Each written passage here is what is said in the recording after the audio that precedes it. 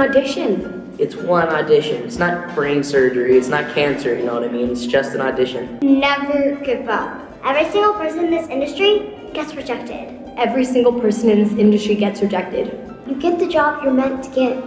You get the jobs that are meant for you. You will get rejected like 99% of the time in this industry. That's what makes it so hard, is like, you're always rejected. So you can't be like, oh, I'm fabulous, I'm gonna get the part.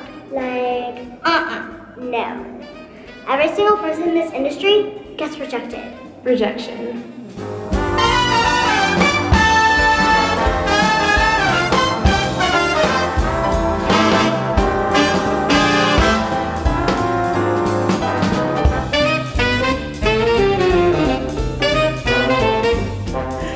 I'm Claudia Schmuckli, I'm the Director and Chief Curator at Blaffer Art Museum.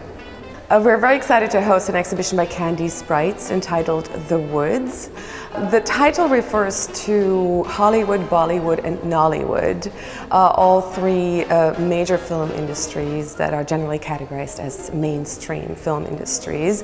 But it also alludes to the woods as a place of fantasy and folklore, and it's an implication that is very much cherished by Candice because this particular body of work is very much concerned with childhood, the performance of childhood, as well as the culture of child actors in those three mainstream film industries.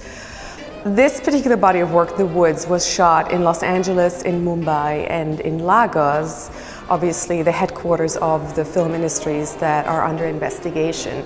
It's structured as a trilogy entitled The Audition, The Rehearsal and The Interview. And each of these parts is located in one particular city and in one particular industry. As you walk into the exhibition, you're first confronted with the audition, which is the part that was shot in Hollywood, where she put out an open call for 25 young Hollywood hopefuls, as she likes to call them, to come and audition for this piece as they would for a regular movie.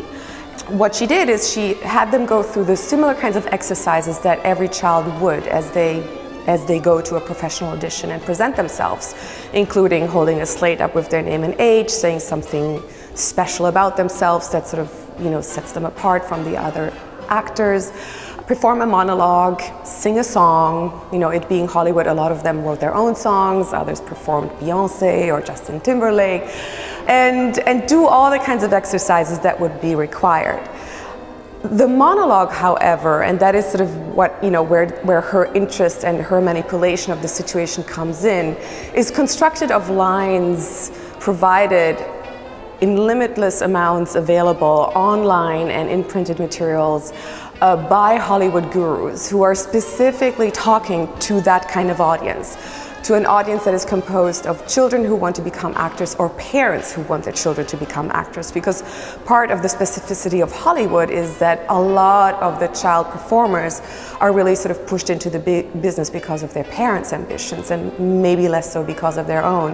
Whichever it may be though, they all consume an incredible amount of self-help books that tell them how to break into show business. One of the main features of this particular body of work, and sort of the most haunting moment maybe, is a series of screenshots that she undertook with each child, and they're all between 8 and 16, where she asked them to just be themselves or become whoever they wanted to be in front of the camera for 5 minutes without giving them any script or any advice as to what they should do. And while some kids of course take advantage of that opportunity and really perform in a way that they want to be seen as actors, others completely break down and don't know what to do with themselves. So you have children who are just standing there doing this, or who sing or who dance or who do all kinds of different things. And of course it's a direct homage also to Warhol's screenshots, which occurred over much longer periods of time, but there's an obvious reference to them also in the fact that they're screened in black and white. And also speaking to sort of the professionalization of the industry and the fact that children really are very much treated like products, whether it is by these gurus or whether it is by their parents who choose to homeschool them so that they can prepare them for a career in acting, is really rendered aesthetically palpable in the fact that each of these children is filmed against sort of a white screen. So it's the aesthetic of the iKid, you know, sort of adopting the iPad to the large screen and as a background for these kinds of editions.